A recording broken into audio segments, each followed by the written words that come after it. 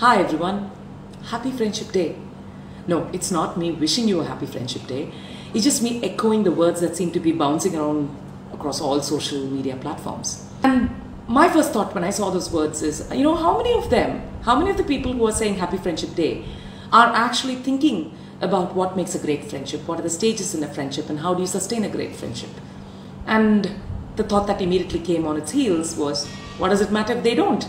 Nothing is stopping me from doing it, and hence this video.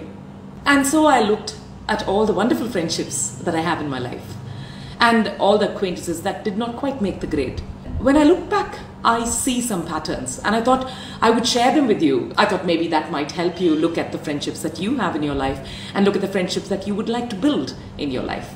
We have a lot of people who are just, in the hi, hello, bye category, right? We meet people at our gyms, we meet people in coffee shops, we meet people at work, we meet people in many different places. But that is at an acquaintance level. So at what stage does this acquaintance come to this level, which is a friendship?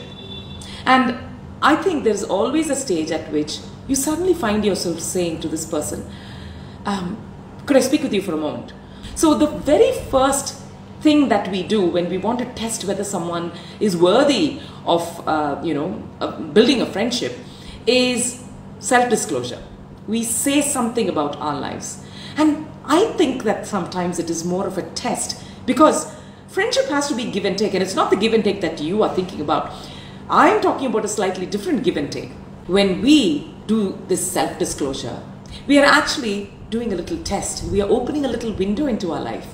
And this little window we are opening, and then we're looking at this person and then seeing whether they would, in return, reciprocate and open a little window into their lives. So the second stage is reciprocity.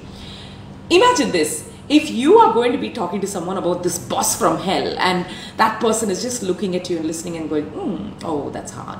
And that's it. And they don't go beyond that. They don't offer support or console you, or they don't even open a window and share a similar experience they've had. Imagine doing this same thing the next day. I don't think this acquaintance is going to graduate to being a friend, right? Well, that's how it is for me. And the third thing that I have noticed in all the beautifully strong friendships that I have is that all these friends seem to have an instinctive ability to know what to say, what their emotional response should be. When I share something with them, I don't always get the same response, because they know when to say, oh, that's hard, you must be going through a hard time. Or say, oh my God, how horrid is that? How could it be so terrible? Get all outraged along with me. And then they know when to say, hang on a minute, do you think you're overreacting? And they also know when to give me a big tight hug and say, let's go have some ice cream. So they seem to have this instinctive ability to know what to say. And that's the true magic of friendship. A friend is someone who is with you through thick and thin.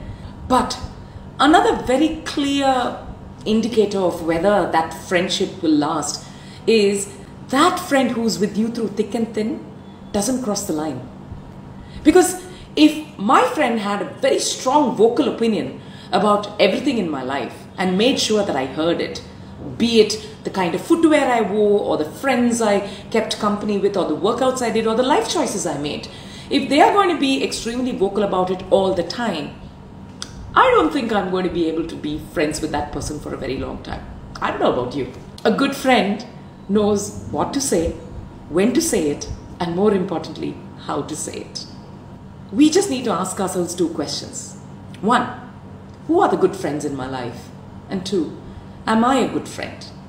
So if you choose to celebrate the friendships in your life, as you should, and you choose to do it on a particular day, as you could, I would strongly urge you to not stop with just a happy Friendship Day wish. Because if friendship were a plant, then the time you spend on it is like sunlight, and loyalty, trust and support is like water. So I leave you with this thought. Has your plant of friendship received the sunlight and water that it needs to survive and flourish? Think about it. Keep your life sunny side up.